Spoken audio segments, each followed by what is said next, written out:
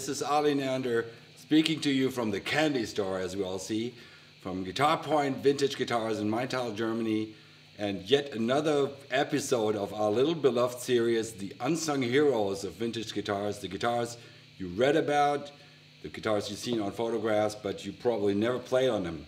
This is a 1973 Les Paul Signature, one of the latter models of the Les Paul series. It's a hollow body.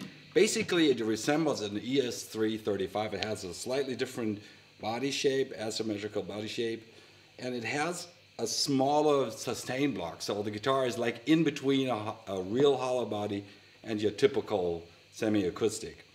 Well, it has weird something pickups. I think they're also called high impedance or something studio pickups. Actually, they sound pretty cool, and they have switches that sort of, it's almost like a baritone switch. They lower the impedance of the pickup down here. You can figure that out. You can read it in all kinds of forums. Actually, the guitar is a really beautiful guitar.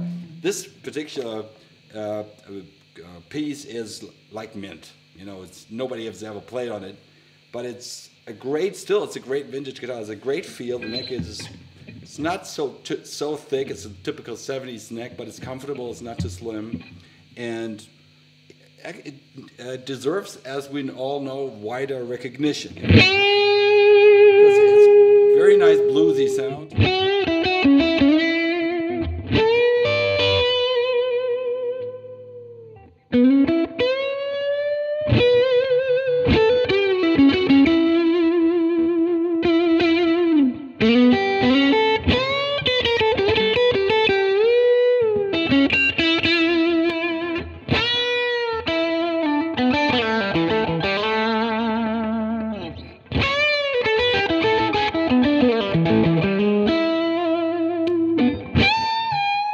But you can also, I think it could be a pretty decent jazz guitar too. I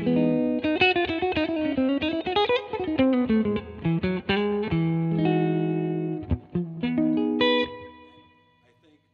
one of the really strong points of this guitar is also its rhythm, like funk rhythms, because the pickup's a little more transparent, a little brighter than your usual humbucker pickup, so you can probably play some really crazy funk stuff on this too, you know.